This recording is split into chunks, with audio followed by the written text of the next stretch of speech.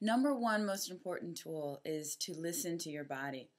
Always tuning into the body will give us a direct connection to our intuition. So take those couple breaths, take a little time out whenever you need to, check in with yourself, feel, check in to see what you feel internally.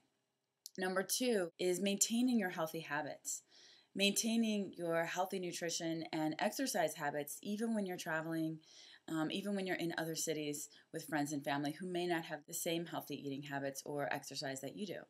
So, this requires a little bit of self discipline and attendance. It will be adapted according to your travel schedule, your holiday schedule. But number two, continuing a version of your exercise and healthy eating. Number three, if you're going to visit family that's a little bit challenging or friends, they're a little bit challenging to be around, set a time limit for yourself. A good indication is about 4 hours to be in direct contact with your family or a challenging person. 4 hours, and then give yourself a break. Give yourself an excuse to run to the store, maybe go to the gym, take a walk outside, just to step out, clear your mind, and get back into yourself, into your center.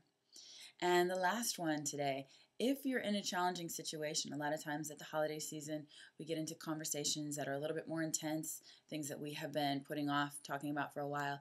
A good rule of thumb is to stay in that conversation for 45 minutes. If you're in a really highly charged emotional discussion, it's recommended to only be in that conversation for 45 minutes. That's about how long we can stay productive and affirming in a conversation. And then after that, we tend to get into the repeat cycle and the spin cycle and just go back over and over things. Have a great holiday season. Blessings from California. Namaste.